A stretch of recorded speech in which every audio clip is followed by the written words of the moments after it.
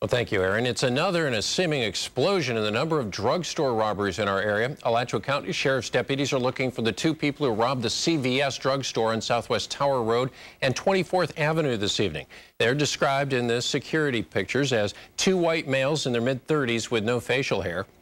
Store clerks told deputies they believed one of the suspects had a gun.